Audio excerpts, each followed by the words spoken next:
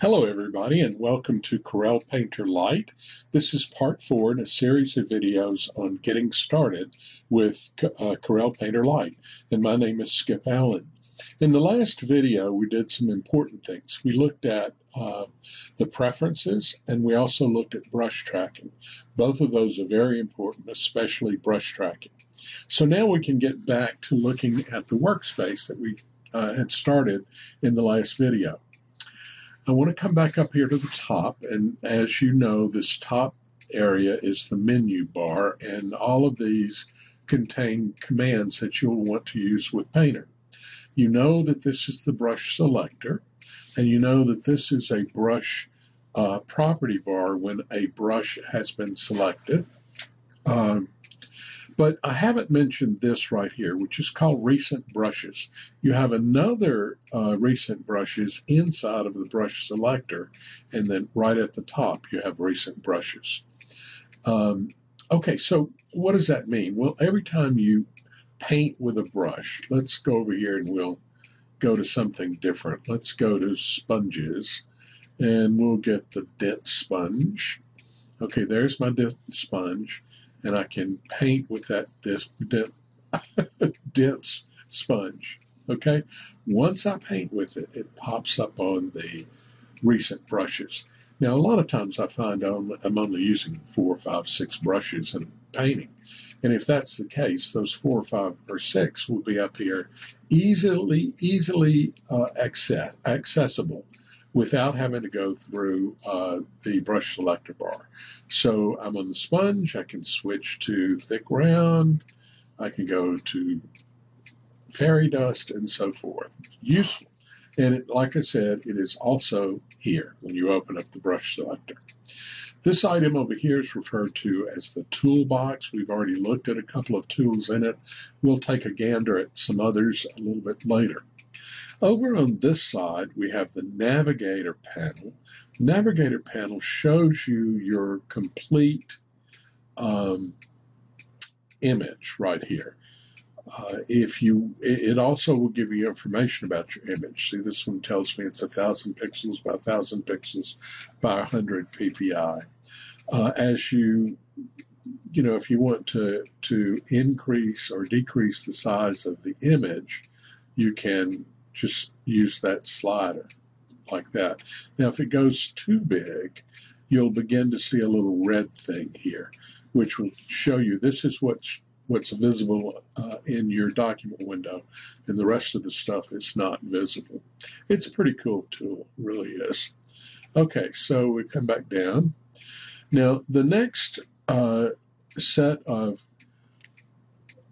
panels, this is called a panel. If it's one tab inside, nested inside here, it's referred to as a panel. Here we have 1, 2, 3 tabs all nested inside. So when you have more than one panel nested inside like this, the whole image or the whole item is referred to as a palette, and each one of the tabs inside is considered a panel. Okay, and then down below here we have the layers panel. Now this is what we need to look at now. So, but not quite. I always think of something at the last minute. What I want to tell you about this is that right now you are docked in a docking system. Over here on the left side and on the right side.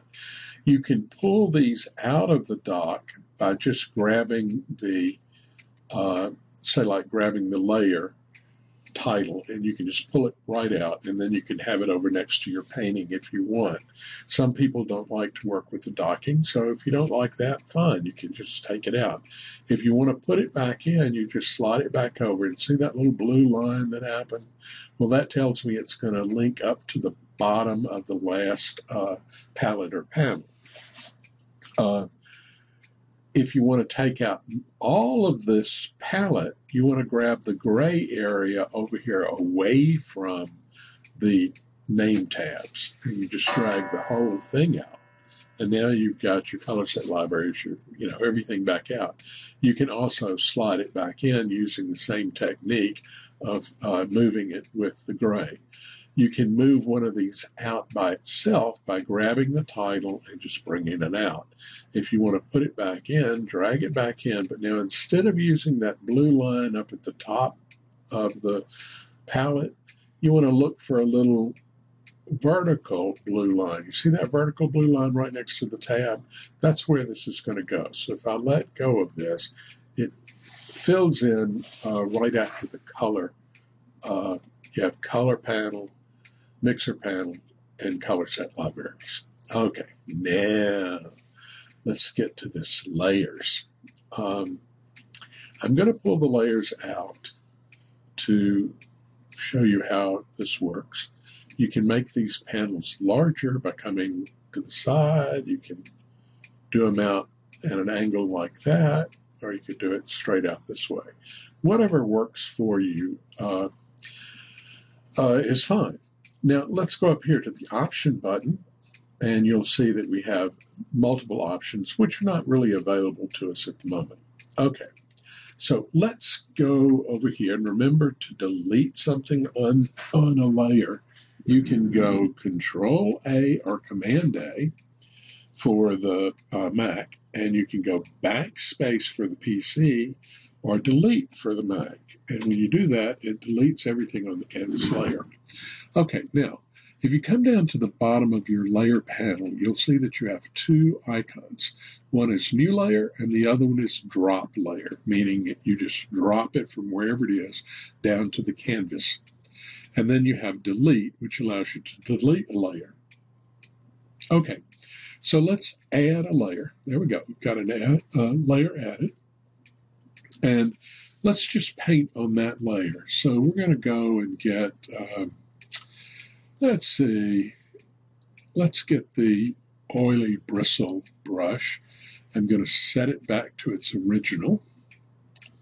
And let's see what we're going to do with this.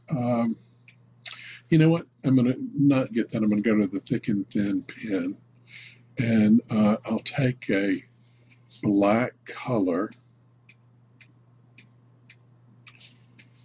And we'll just quickly do something. What shall I do fast? All right, let's just do a real simple flower.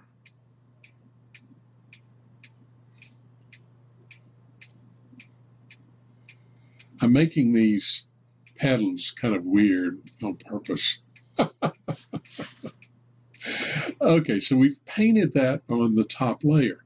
Now, look what I've drawn that on the top layer. Let me come back down to the next layer, to the canvas layer, and I'm going to add another layer. Now, as long as this is green, that means I'm painting on that layer. Now, let's go to the, I'll tell you what, let's go to the coarse airbrush, and we'll pick up, let's go in here, and I'm going to grab this little sample color. It's the same thing as your dropper tool, and I'll sample a color in here, and I'm going to get this kind of gray, yellowy color. You'll see it here that it's been selected. And so I can come here and just begin to paint with this airbrush like that. Real simple. And let's then go to another color. We'll go to a lighter yellow. We'll kind of put some of that out here.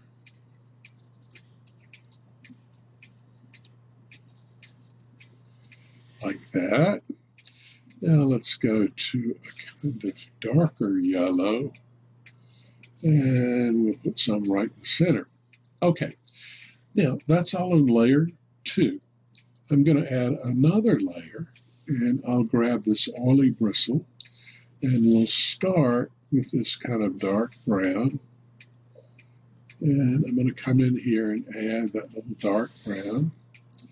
And I'm going to add a little bit of this kind of green color. I'll blend that in a bit.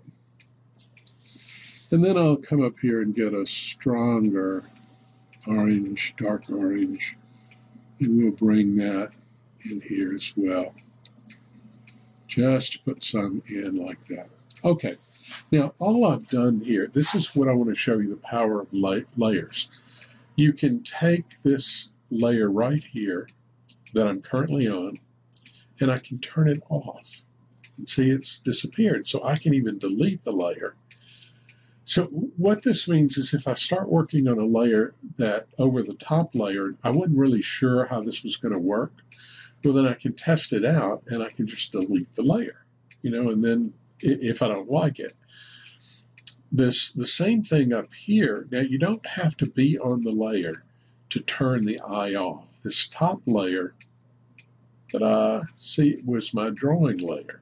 And probably at the end, I don't want that drawing. Now, I could have put that drawing on the same canvas that I was working on, and then you begin to lose the drawing. But I kind of wanted to see how it works. So when you think about layers, just think about things like, what would I think about? It's like layers of glass or mylar or something where you paint on a particular layer. Where you paint is opaque. Where you don't paint is transparent and you can see through. And if you want, you can also reduce the opacity of the layer. This is that brown layer there. And I have an opacity bar here at the top. And I can just reduce that opacity till it's very, very light. See how versatile this is? So layers are a wonderful thing. Now, I might want to delete that layer or turn off the layer 1 with the lines on it. And if I hold my Shift key down, I can select more than one layer. See, holding the Shift key down, I've selected these 2 layers. Now, if I hit the drop, those 2 layers are dropped to the canvas layer.